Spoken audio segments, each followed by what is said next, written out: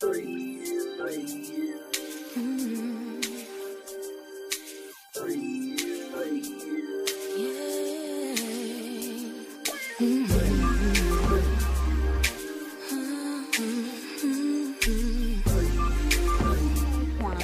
this is your girl Shaquana coming to you loud, live, and in color.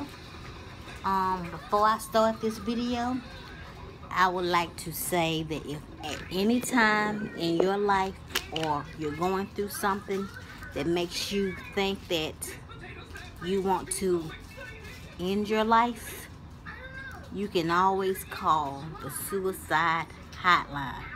I will post that information in the description box of my video. If at any time you feel like you want to end it all, or you feel like no one cares, you can always call the suicide hotline,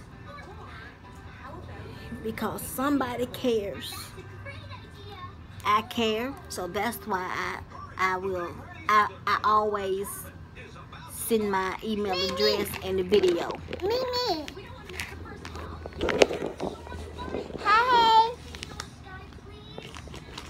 Okay, go sit down and watch Paw Patrol.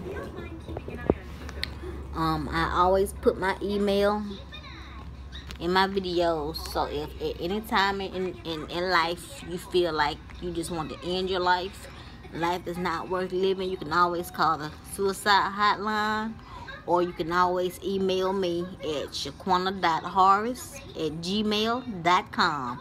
That's shaquana.horace@gmail.com, and I will respond to any emails that I receive from anybody that feels like they just want to end it all. Okay, so on with the video. It's a story time, and it's titled My First Suicide Attempt. JJ, go sit down. My first suicide attempt. I don't know how old I was, but I was young, maybe 8 or 9 years old, maybe 10. And I used to have seizures, and I took some seizure. I used to take seizure medicine, and it was called Tegretol. So, growing up as a person that's in the wheelchair, it's kind of hard coping with life. You feel like you're a burden to people. You feel like you're not wanted. You feel like you're not loved. So what do? You don't talk to anybody because you feel like won't nobody understand what you're saying or understand how you feel. They think you're crazy. So what I did was I took an overdose of my seizure medicine.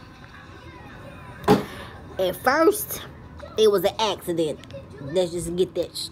It was an accident. Okay, I'm back, y'all. Then, I said, well, bump it. I'm just gonna end it all. So I took some more, and I took some more, and I took some more, and I took some more. Needless to say, y'all, it didn't work. Okay, it didn't work at all. The only thing it did to me, y'all, was put me to sleep, and I slept probably 4 hours. My mom didn't know what I had done. She just thought I was sleepy. So I slept for maybe 3-4 hours, and y'all, it sounds funny now, but let me tell you something. Back then, it was not funny to me. I was pissed. I was mad. But when I woke up, I was mad that I woke up. I'm like, really, God? Really? Really, like, really? I'm like, this is your cruel joke on me, right? I'm like, okay, well, since you have given me a second chance at life, what is the purpose? What's the reason for you want me to be here? It's got to be a reason. So I kept looking for that reason, kept looking for that reason, kept looking for that reason. And I'm like, ugh, I don't see why he want me to be here. So my second attempt came when I was in the 6th grade. It was a guy that I liked, and I really don't celebrate April Fool's Day, but back then I did, but now I don't, because I don't like, people just get cruel with it. But I forgot it was April Fool's Day, so I go to school like any other day. And so it was a guy that I liked, and he made it seem like he liked me. And so, you know, he asked me to be his girlfriend in 6th grade. And so, you know, I was happy and everything, you know, and everybody knew what he had done, you know, by telling me that I was his girlfriend and everything. And, you know, and so I was like, okay, and but let me back, okay, yeah. And so I was like, I was on cloud 9, y'all. I mean, you know how you get when you get that one boyfriend, you know, that one dude that likes you, and y'all become boyfriend and girlfriend. You just happy, like you just don't know how to act. And so at the end of the day, we're close to the end of the day, he came up to me and he said, Shaquana, I got something I got to tell you. And I'm like, okay, but what is it? He said, April Fools. I'm like, April Fools? Like, what you talking about? And I had been writing April 1st on my papers all day long. So I knew it was April Fools, but what I did not know was what was he saying April Fools about. And I just was not putting 2 and 2 together. And so he said, it was all a joke. I'm not interested in you like that. So I'm like, what? This was the second dude to do me wrong like that. The first dude that did me wrong, well, this was my 3rd attempt at suicide. This is my 3rd. But my 2nd attempt was when a dude told me if I lost weight, he'll be with me. And so I tried to lose the weight, and I ended up almost having an eating disorder, which I'm gonna talk to y'all about that. But I tried to commit suicide 2nd time, 3rd time, like I said, the dude did an April Fool's joke on me, and I went home and tried to take some pills, which was my seizure medicine again. And no, it wasn't my seizure medicine. It was something else I tried to take. I don't know what it was, but it didn't work. It just made me sick. But the 2nd time I tried to commit suicide, I tried to starve myself. So that's the 3 times I tried to commit suicide in my life. 1st time with pills. 2nd time I tried to starve myself. 3rd time I took some pills. Don't remember what the pills were the 3rd time. So I said, okay, God, I'm just gonna stop, and I'm just gonna do what you want me to do, and see where this life goes. Y'all, it has not been easy. It has not been easy. It has not been easy, and it's still not easy. But I do live this life because I got nieces and nephews, babies that need me, and I need to be here for them. So I live for them, not for me. I live for them. But I do appreciate the chances, the 2nd and 3rd chances that God has given me. Because if it was not for His mercy, I wouldn't be here. And that's my story time of the 1st, 2nd, and 3rd time of me trying to commit suicide. So like I said in the beginning, y'all, if you or anybody that you know suffers from depression, give them some help. Because life is not easy, y'all. it may be easier for some people, but some people it's not easy. And for the ones that it's not easy for, people that it's not easy for, get them some help. Make sure that they are okay, because life is too short to play around. God only gives you one life to live.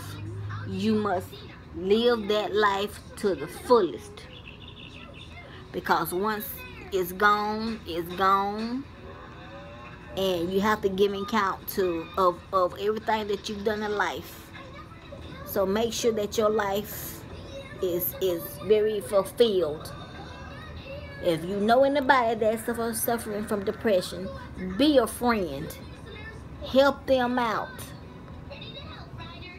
Don't judge them. And don't, please, y'all, please, for those of you Christian people that believe so hard in the Bible, please don't quote scriptures.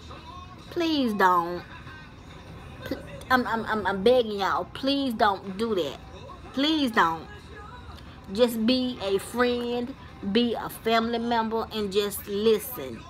They don't want you to try and fix the problem. They want you to just listen. And if you feel like you cannot handle the situation, make sure you go to somebody that can help with that person, that loved one of yours. Because the worst thing you can do is judge somebody. Okay? I don't judge nobody for their mental problems. And depression is a mental illness. And I suffer from depression, okay? But I talk about it. Not with my family, but with friends. Friends that don't judge me. I talk about it. I talk about it.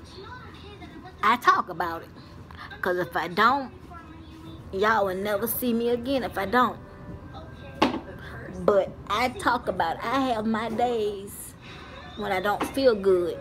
So I stay to myself, and that's the worst thing that you can do, is stay to yourself when you have them bad days, when you're in your head. But I do talk to friends when I have my bad days. Trust and believe, y'all. This is not me crying out for help, because I got me under control. I got me under control. I'm just putting out my story to help others, and to also help people, help those who are suffering. Don't judge, just help. Don't pick up that Bible as Christians and want to judge. Leave that Bible alone, y'all. Leave it alone. God gave you sense enough to lend a helping hand, not to use his words to hurt, because that's what you're doing basically. You're hurting people. So with that being said, like I said at the beginning of my video, I will be putting the suicide hotline in the description box for those of you that need the help. And I will be putting my email address in the description box, even though I put it either at the beginning or the end of my video. So until next time, have fun playing with your nails. If you have nails, or if you're growing your nails, have fun playing with your makeup. If you will makeup, and y'all, please please live life, because God only gives you one. Mwah.